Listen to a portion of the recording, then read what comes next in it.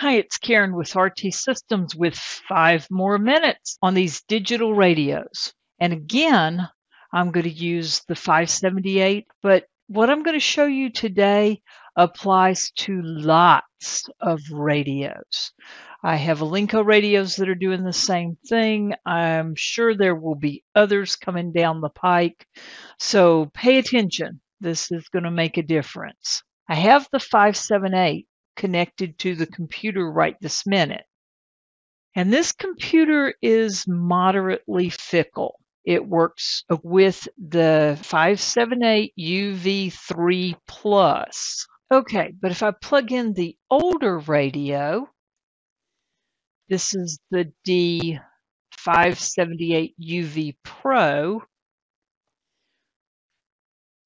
Remember, these radios don't exist in Device Manager until they are all the way up and booted, and then they'll create the COM port.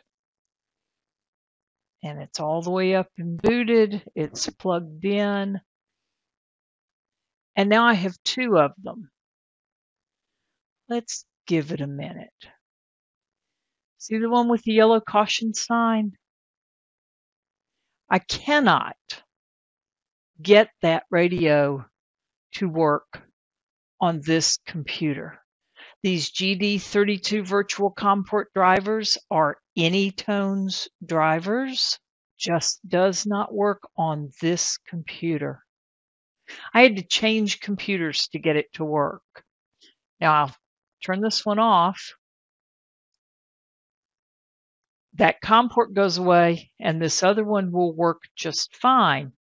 What's interesting is sometimes when I do get data from or send data to, the radio boots, goes off and back on. We'll simulate that here.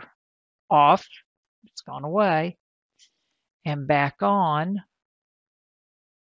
And it comes back up for me. But there are times that this will drop out on this computer. I have found that unplugging the cable, which disconnects the radio, do not turn the radio off, and then plugging the cable back into the computer will often bring it back. So these radios can be just a little bit tricky. This GD32 virtual COM port, like I say, is Anytone's drivers. If you need to try those, rtsystems.us/drivers. We have DMR drivers, Anytone virtual COM driver, the GD virtual COM drivers. These are not our drivers. These are Anytone's drivers. So we're just putting them out there where they're handy for you to find. Unzip it, run the right version of it, and see if it helps. It got me a little closer on this computer to being able to use it. But this radio is kind of interesting. If you don't install those drivers, and you don't have to, on your machine, if you have installed those GD32 virtual COM port drivers, the radio will show up with this designation. If you have not, it will show up with this designation. You'll know it's the right designation when you unplug the radio and it goes away. Both will work with the programmer.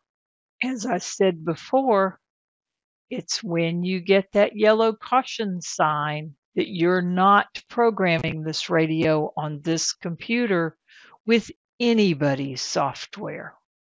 So now you know a little more about it. That may help get you started and get you to where you can enjoy your radio.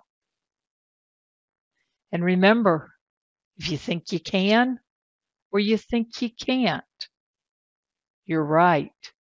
73s.